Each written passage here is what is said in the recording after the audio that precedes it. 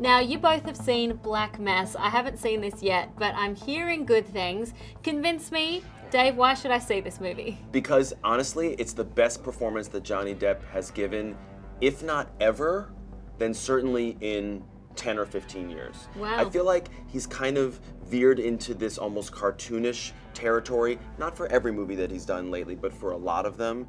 And now you're seeing him back in a really gritty, real performance. Yes, there's makeup involved, but when you strip all that away, he is the gangster criminal James Whitey Bulger. I was completely convinced, and the rest of the cast, including your pal Joel Edgerton. Yes. Yes. The whole cast is great, but it's really Johnny's show. I was going to say, Erik, how does Joel do? No, I agree. Johnny parks his car right in the middle of Southie for The this Harvard one. Yard? Yeah, it's one of the best performances that I've ever seen of him. And yeah, exactly.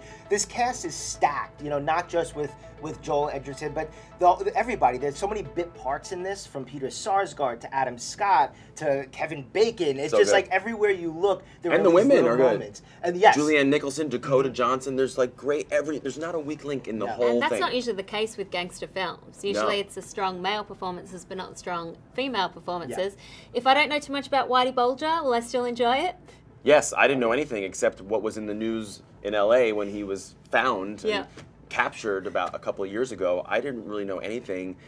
I mean, he's a creepy guy, but he's fascinating at the same time, and it all comes to life. We should also give some props, by the way, to Scott Cooper, who directed the movie, and he did Crazy Heart with Jeff Bridges and Out of the Furnace with Christian Bale. I think this is the best movie that he's done, and I think this is another one, along with a lot of other movies that are playing here at the festival, that has awards chances. I think Joel will be a supporting nominee.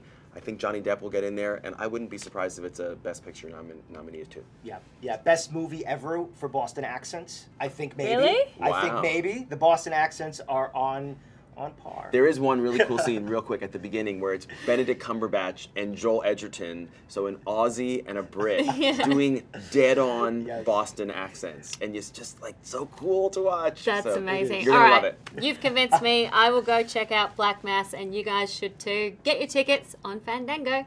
Bye. See ya.